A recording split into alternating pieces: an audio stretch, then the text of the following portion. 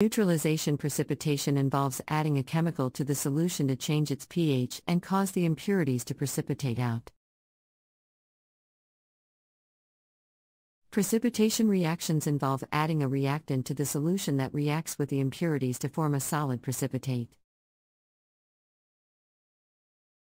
Applications of chemical precipitation. Chemical precipitation has a wide range of applications, including water treatment. Chemical precipitation is commonly used in water treatment plants to remove impurities such as heavy metals, phosphates, and sulfates from the water. Mining. Chemical precipitation is used in the mining industry to separate valuable minerals from waste rock.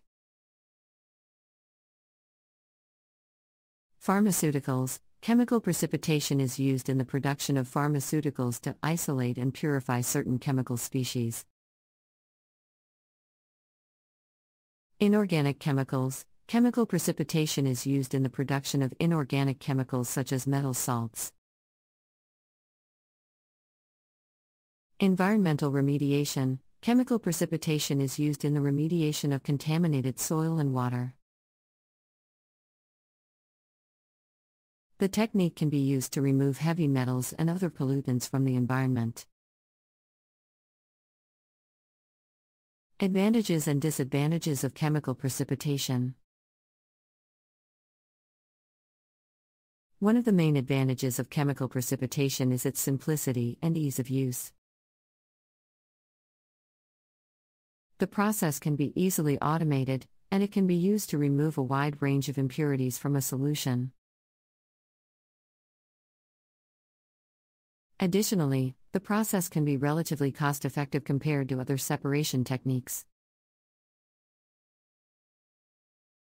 However, chemical precipitation also has some disadvantages. The process can generate large amounts of waste, including the precipitate and the reagents used to cause the precipitation.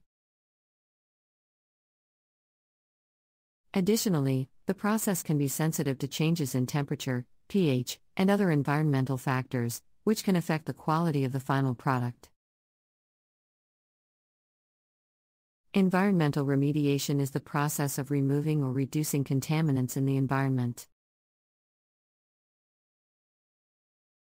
Contaminants can be present in soil, water, air, or other natural resources. Environmental remediation aims to restore the environment to its natural state or to a condition that is safe for human health and the ecosystem. There are several methods of environmental remediation, including excavation. Excavation involves the removal of contaminated soil or other materials from the environment. The contaminated material is then transported to a facility for treatment or disposal. Bioremediation. Bioremediation involves the use of microorganisms to break down contaminants into harmless substances. The microorganisms can be naturally occurring or added to the environment. Bioremediation can be used to treat contaminated soil, water, or air. Chemical treatment. Chemical treatment involves the use of chemicals to break down or remove contaminants from the environment. Chemical treatment can be used to treat soil, water, or air. Pump and treat. Pump and treat involves the extraction of contaminated groundwater, followed by treatment and discharge. The process can be used to treat groundwater contaminated with petroleum products, solvents, or other chemicals.